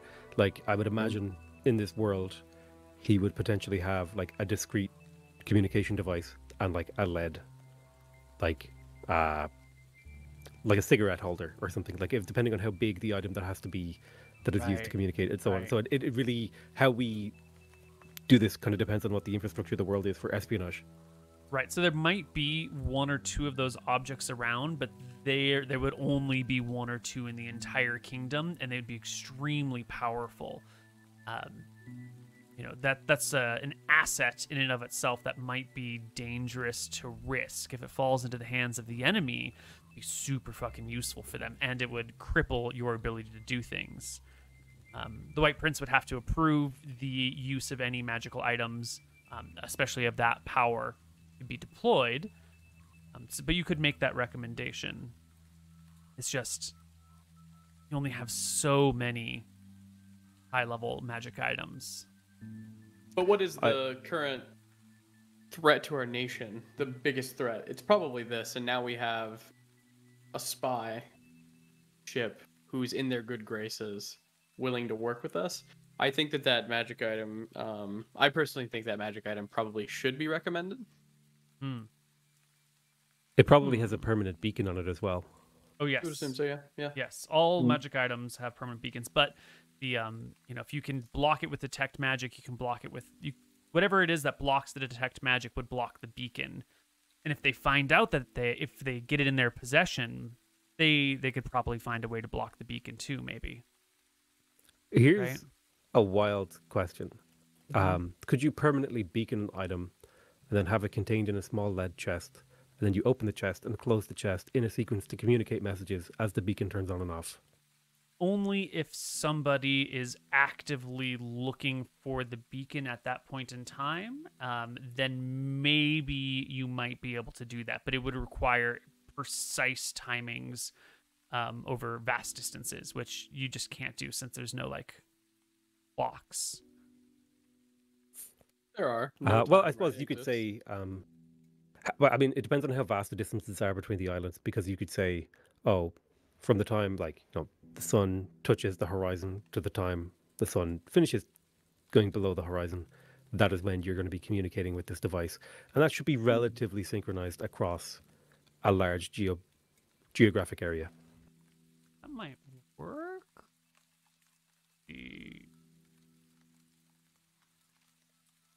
I would imagine that this wouldn't be like a super developed way of communicating. It would almost be like semaphore or flags, like on ship flags.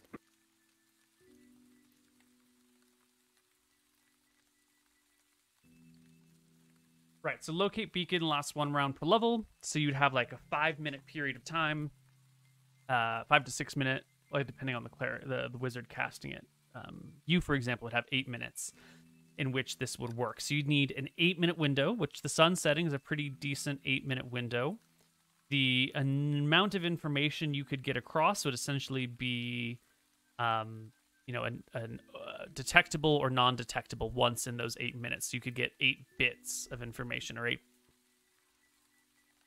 on or offs in that time period. So there's not a lot of information that could be passed. You couldn't do a full conversation, but you could do a couple of prearranged signals. Yeah, I was just wondering, like, that might be something that they might have considered as a cheap tracking thing. Rather than just putting a beacon on a ship, you would have like 3 blinks means business as usual, or 4 blinks means blah, blah, Right. And you could like synchronize things. You could synchronize some amount of information. That could work. A great idea, Archmage. My question is, so I would imagine that a super good magical item that's good at communicating across long distances is super expensive. However, having a team of clerics doing locate beacon at nighttime is probably a lot more within budget. Perhaps, yeah. The people who can cast locate beacon need to be 5th level wizards, of which there's not that many around. There are like 7 8th level wizards, and then maybe another 20 or so 5th level wizards, maybe 25, but they all have different jobs and they're all sort of scattered all over the place. So you could gather a few of them to specifically do this. The magic item creation process is locked behind like 16th level characters, and so there's no more magic items being created at this time in the world, especially in this area. So they are not creating magic items anywhere in the Dardan. Right. There are pretty much no more magic items being created aside from like consumables, scrolls, and potions. Pretty much anywhere in the world at this point. In this age of the world, this age of iron, the creation process for magical items has more or less come to an end. There might be like some fantastical mages far off, but you wouldn't know about that here. Okay, so I think that angle of attack is maybe faltered. What about just normal mundane like scrying, or I think there's like spells like time pool, all those kind of things. What sort of options would I have available to do that kind of stuff? Like could I clairvoyance to a boat? Does that have a range actually? Clairvoyance needs a fixed location. So a boat is always on the move. You could say like my bedroom in an area that you already know and you're very familiar with and you can like draw a map to. You could always clairvoyance your bedroom, but on a boat is always in a different place. And so it's not like a fixed So you can't location. clairvoyance the captain's quarters of a ship. No, but if you see a ship, you could clairvoyance like I want to see just beyond that side of the hull, and then you could look into that. If the ship is moving, your viewpoint is fixed, and so then like the ship would move out of it very quickly. But if it's like now docked, I'm going to connect. I'm going to connect. What if I detected a beacon? Could I clairvoyance around the beacon? Damn. Okay, never mind.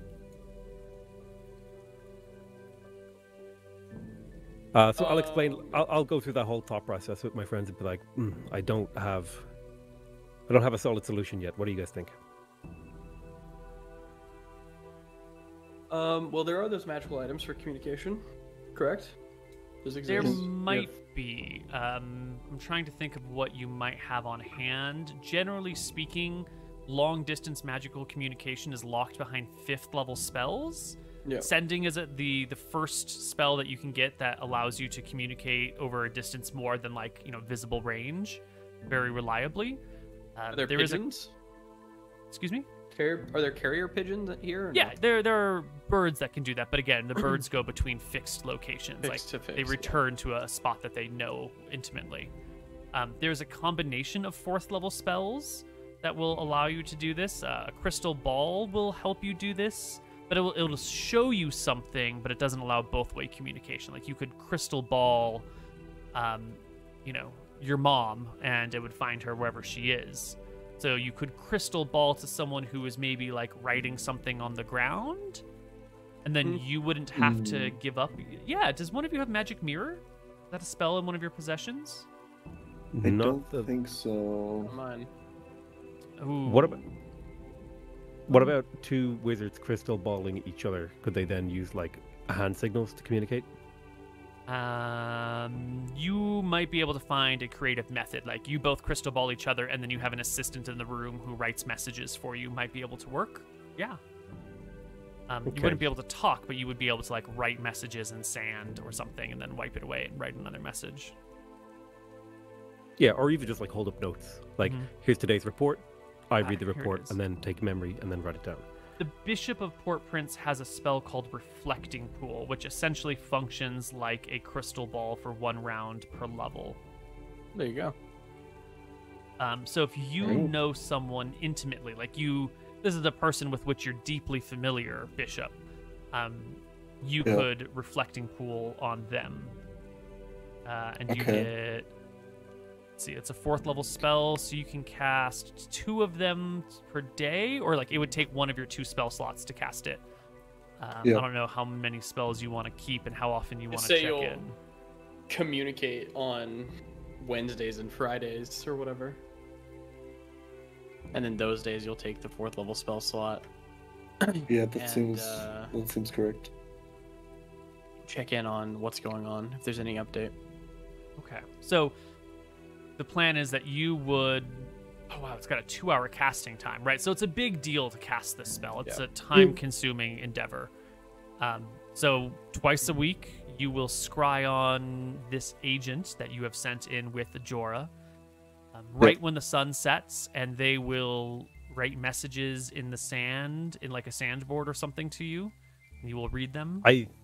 I think this spell specifically says like written text is almost always too hazy to read, so that would be hard. Sorry. Yeah. No, makes sense. Fuck. The image is nearly always hazy enough to prevent the reading of script of any type. Okay. Is what it says right before the end. Nice. Well done, 2nd edition. Yeah, a lot of the spells will go out of their way to make it difficult to do instant communications because it's just such a powerful tool. So instant communication might not work, but you could Reflecting Pool like thumbs up, thumbs down. You could do like a couple of signs, some very, very basic, like let's go, let's not go. I think that instead, anytime they hit an island, they should just send a carrier pigeon if something is an issue. That means they're going to have to carry a whole boat full of carrier pigeons. Do islands not have their own carrier pigeons to talk to island? With carrier pigeons, you would I would train carrier pigeons to come to my house, and then I would give you a carrier pigeon, and then your carrier pigeon would just come to my house. They don't follow a command. So you would have to leave Port Prince with 40 carrier pigeons, and then you could send them back to Port Prince, but they couldn't go to any other location. It would be a good idea, but if they ever be like, why do you guys have 30 carrier pigeons? Like, what the fuck? What's up with that? Yeah. Interesting. We could just. Oh, this is a little bit of a wrinkle here, trying to come up with a good way to keep track of these guys. Yeah. Logistics, baby.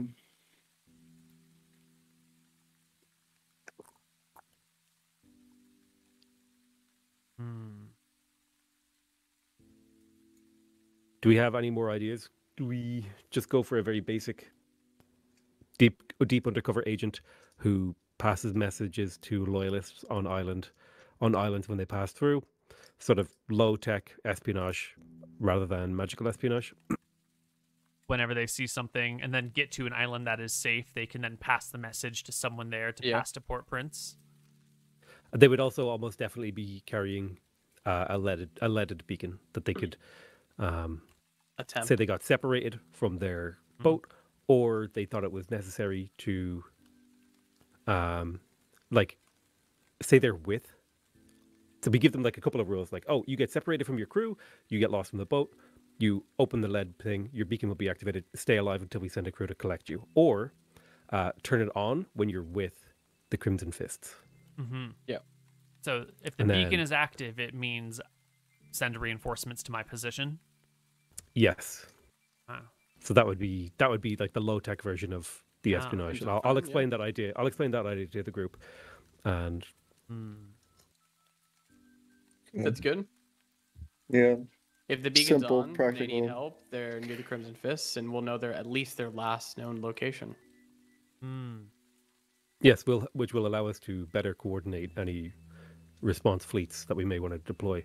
I think we should also gather as much information as we can from these prisoners and relay it to the White Prince via message. Every single thing that we can gather from them could be useful information to our Lord. Any concerns about someone trying to hide a lead-covered box? It depends on how big of an item a beacon can be. It can be as small as a coin. Yeah, I don't think there's any problem with having a lead box on the ship. It's the Ajora knows that this person's going to be working for them. So you're not going to give Ajora the box. You're still going to put this with somebody else. You don't trust her enough to... We definitely want our own agent. What we might do is give Ajora a box, but not tell her that our agent has a box, so they both have one. Ooh, sneaky. Smart. Okay. Yeah. They both have boxes, and inside these boxes are separate coins or something that are beaconed. Yeah, and then every regular interval, say sundown, we would have. Wait, is locate beacon? Oh, it's a level 3 spell. So yeah, I would suppose the message would go out to wizards that like, oh, we would have a rotation. It's like your night tonight, you're going to be checking for the beacon, and then that information would be collated and messaged to some central informational hub. So that way we can coordinate across multiple items. That would be you would be in charge of this because you're the one conducting this operation. You will have at least a couple of apprentices under your command, and there's probably another mage here who would work. I'm sorry, you would need the ranks for wizards are apprentice are levels 1 and 2, mage is levels 3 and 4, masters are levels 5 and 6, and archmages are levels 7 and 8. So you would need a master to be able to cast the spell with you, and there's probably one other master mage on this island with you.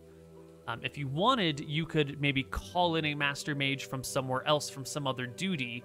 The bishop has the power to do that. But the number of people capable of doing this are mostly going to be you and one other wizard. Yeah, I would probably want to have someone on rotation, just so it's not a duty that I have to do every single day. So we'd probably do a week on of doing it and a week on of them doing it. So that kind of a distributed task.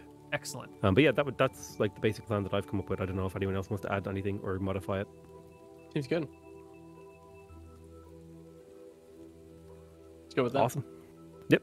So Sounds great. if you got each of these beacons is going to have its own unique signature. So to check in on one beacon is one spell casting. To check in on 2 beacons is 2 castings of the spell. So you'll be confining a lot of your 3rd level spell powers to this task when you are when it's your turn. I think you have 3 3rd level spell slots, and your mage master will have 2 3rd level spell slots. So this will be, dedicating all of their 3rd level spells, which are more or less the same as yours, to this project. Is that a worthy use of someone's time? Well, I probably wouldn't commission it myself, but I would make the request to the bishop and potentially the White Prince. I would say, this is the request for resources that I've made. I think it would be good to have one of our master wizards dedicated to this, gathering this information Mhm. and making sure that we but I would think that, but personally, I would think that it's kind of like a little bit beneath me. Like, I'm an archmage, so I shouldn't be checking on messages, Right. Bishop. Get a master to do it. Yeah, Bishop Cypress. Are you willing to have one of your master mages dedicated to the tracking of these agents on the sea? Pokemon challenges. Geek Show. Do you want to have Yes. one of your master mages dedicated to tracking the beacon? Yeah. Oh, fuck. How many, like, how... No, this seems pretty important. I would probably do this, even if it's, like, a pretty scarce resource, no? Mm-hmm. I think so. These are the Crimson Fists. Yeah, it's like, this is, like, the most important thing that's going on in, like, my job right now. Mm-hmm. Mm-hmm. Yeah. After all, it is for the sure. Outer Ring and the Midlands that are under your control that have been falling apart. Okay. Yep. So you go ahead. Yeah, I'll dedicate all the resources I can to stopping these guys, for sure. Absolutely. So now you got to just tell Ajora and Scarlet of their new task, and at the same time promise to get their families free? Or are you only going to free their families after it's done? What's the deal? We should free their families, right? It's not that hard. And is it just their families, or is it going to be the families of every sailor on the ship? A lot of people. Well, I guess we'll ask them. What did Nilrim What did Nilrim threaten? Norm's a terrifying man. Carnage in his eyes. He doesn't say much. He lets you know that you'll pay the price if you... I don't know if he's gonna... he'd kill my family, or torture them, or sacrifice them to some dark god, or to just his own sick pleasure. What do you mean, dark god? Or whispers of something that lies beneath. They never mention what it is exactly, but they always say, the drowned one, or the one underneath, or the one beneath the waves, or... The dragon Telemachy. Have you ever heard of him? We all know the legends of Telemachy. Rumor has it that he's been freed from the mountain that he once resided within. I expect I'm that's the guessing work they of the Crimson serve Fists. him. But to answer your first question, I don't know if you'd come after what the extent of Nilrim's evil is, but it's there. Understood. We will have your family extradited and brought to the Midlands to here. Does that please you? Thank you. Thank you so much.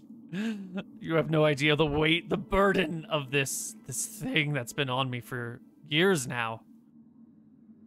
Years? Has it been years? 2 years, I think. Jesus fuck, we're getting old. I didn't know this. Yep. Insane. What year is it right now? 1515. What year is Tombs of Scorian?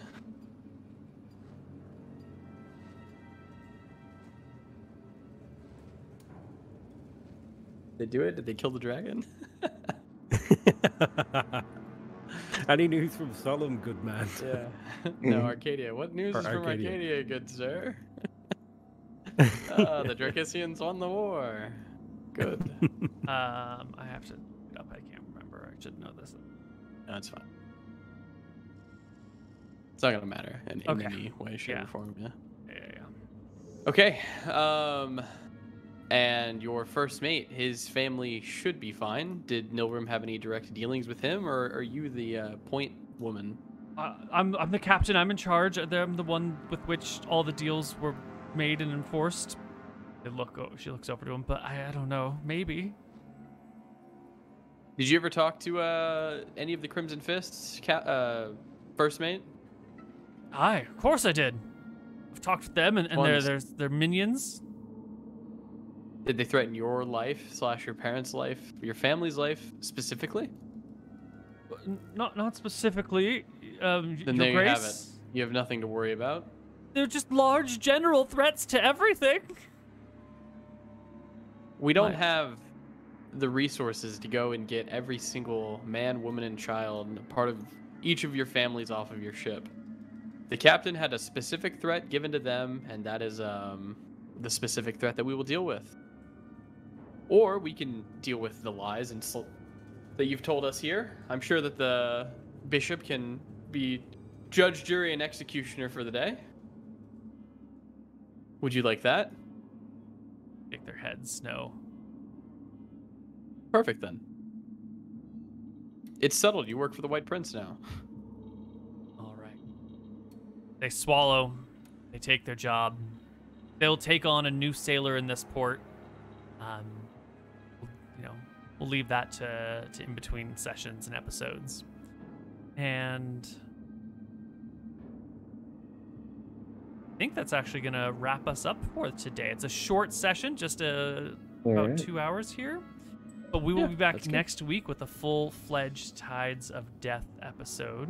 And, should I read the questions now, or should I wait for them for Nick to be back? Let's do them now. If there's one that's Nick specific, we'll rope him in then. But let's get our questions. Here's a question for you. For Koibu, have any of the gods been summoned by the spell Spirit of Power? Have we seen any of the results or fallout from it? I don't really know what that spell is. No, we've never seen Spirit of Power used in any campaign. It's a 7th level cleric spell. I think you need to be level 15 or 16 to cast that. 14. Yeah, maybe it's 14. I just haven't had any 14th level clerics except for this one over here. Yeah, I don't have that spell either. No, I haven't seen it then. I asked the one about the rumors of the Dardannes caused the maelstrom. Yep. Question for the players. Last week, John Brophy worried about the gods conspiring to destroy the colony on Sulphur Island. Are you worried about it? What about an attack from the White Prince now that he is consolidating his forces? Is Sulphur Island even all that important to you anymore? Now that you have several islands under your control?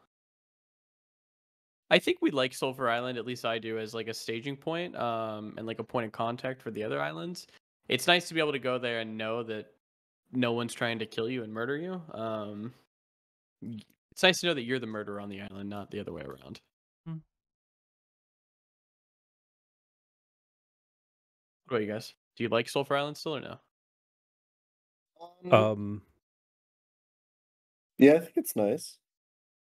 I think it's. I just think I like the representation of how much our like influence grows. For me, I don't really mind Sulphur Island. It doesn't really figure into my plans, except like as a staging point of defiance. Like, haha, look, we took back the place you destroyed. Blah blah blah. You know, like, look, you know, we're turning it against you. Your greatest triumph is being used against you. Here's another for Neil. Is the White Prince a necromancer the way Malsifer is a necromancer? What? No, the White Prince is a devout cleric of Astaire. He is a wonderful person who helps bring order to the chaos and stops the mad wizards from running and burning things. Why would you think he's a necromancer in any way, shape, or form? Just because we've got these people who have sworn their undying lives to serve him doesn't mean he's a necromancer. That's just a ridiculous fan theory that holds no weight or water whatsoever in any way, shape, or form. Someone had one for me. Can Nilrim cast Forked Lightning? No, just lightning. Question for Neil. Are there rumors in the Dardannes of the cause of the maelstrom? For example, do lay people think the area was punished by the gods? It's just a freakish natural phenomenon, etc. In the same line of questioning, are there tales of the Dardannes without the storm, or has it been around for all of known history?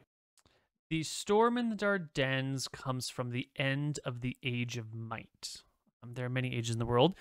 We are currently in the Age of Iron. The one right before us was the Age of Might. And that border between the two of them is when a lot of things changed in the world. The gods sort of like reshaped some continents, sort of broke apart some islands.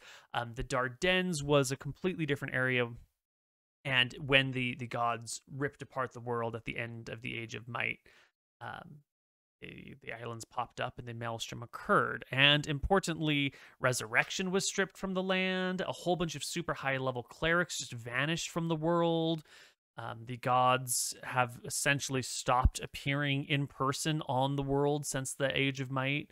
And they've all sort of taken a step back. And similarly, at the end of Age of Might, all of the like organizations of magic begin to fall apart. There used to be like wide-reaching schools of magic that worked together and had towers that were built for all people to use, where you could easily teleport to and from, and big libraries. The wizard airship is like the last remaining remnant of that sort of magical organization, in the known world at the time. So the people of the world believe that the cataclysmic events that happened at the end of the Age of Might are what brought around the Maelstrom and the Dardanelles, and that like swirling whirlpool and all permanent storm is sort of thought of as like the anger of the gods made manifest. It has nothing to do with Malchus. The big swirl sort of looks like his symbol, but it's just a coincidence. Whirlpools make that, storms make that naturally. He's sort of a chaotic god, so it makes sense that he like accidentally overlaps with this. But it's not Malchus, because it's the heart of Astaire and order and law and things going well. And so the interpretation is it's the physical manifestation of the god's anger when people were abusing resurrection and doing terrible things in their name. And then the last question, what are some crazy conspiracy theories your character believes or have heard and find plausible? Are there any conspiracy theories that go around, I guess, the lands, Koibu? Any good ones that, Well, the problem is if I tell you it's a conspiracy theory, not to believe in it. Well, that's not true. Yeah, what are like what are some interesting rumors that get thrown around that the lay folk talk about?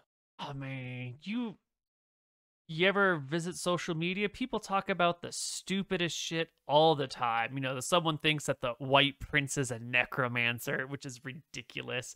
Another person thinks the White Prince is actually like an elf or a half elf, and that's why he's got such a long lifespan. Other people think that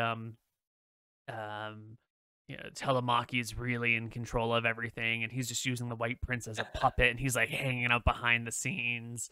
Other rumors might include that, some of these islands that nobody lives in and establishments keep failing to, or cities and towns keep failing to establish themselves upon, aren't actually due to monsters. It's because it's the secret base of the White Prince, where he's developing like the next generation of clerics or wizards or items or war machines in order to spread the theocracy to the nearby islands. That makes sense. Yeah. Yeah, so Archie once heard that if you eat cheese 3 days in a row, your next ship will sink, so he never does that. That's a good one. I think no one believed in the conspiracy theory of the Fountain of Youth, but I think he's locked into it being true. He's not sure yet, so he's kind of that's one that he truly believes is true and real. Yeah, in Sale's hometown, there was a rumor that the local well was haunted by the soul of an evil witch, and kids used to dare each other to go up to it at night and stick their heads into it. And they say you could hear her cackling if you did it. People believe in the winter gods, because the constellation of gods has, the 4 major ones, and there's 5 summer gods and 3 spring gods and 3 fall gods, and someone out there is like, well, there's supposed to be either 1 or 5 winter gods, but like they're not in the stars. Weird that you would just like overthink it, like, oh yeah, let's just not make the winter gods. We've made all the other ones. Yeah, but I mean, chaos and death, when they come together, the summer gods, the gods between order and death. No. Life and order, life and creation are all the summer gods, and so the winter gods would be the gods between chaos and death, or made of chaos and death. And what would those even be? How could you even have gods that are gods of chaos and death? I would assume Rohi's the god of I don't know, change. Maybe change, something like that. But I definitely think that Atropos is the winter god of hunger, hunger and like lust. So I believe that. That's what I believe. Rohi, I'm not too sure. Maybe people change. on the internet believe the damnedest things, guys. So Guess so. the winter gods kind of remind me just a little bit of like the gods of chaos from Warhammer. So I'd say Atropos could be like the Slaanesh equivalent, like pleasure and decadence and lustful feelings. And then you have Tzeentch, which is the god of change. So we just kind of like need to find which would be Rohi, and then we just need to find the god of war, and then the one of pestilence and decay. They're kind of like the horsemen. There might be even more though. You never know. Well, people can't even decide how many winter gods there are. How could you possibly believe in any one of them? I believe in all of them. All four Yes. at once. Ridiculous. All right, well, that's it for this session. We'll see you guys next week. Bye. And yeah. Have a good one, guys. Cheers, guys.